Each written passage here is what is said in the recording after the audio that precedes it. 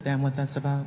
Well, first of all, dope era, when people see the word dope, there's these judgmental people, let's say, who are automatically turned off. They're like, yo, dope. And then you may catch some people who may be recovering from drugs, like, I don't want nothing to say dope on me. This is God body now, and I gave it to the Lord.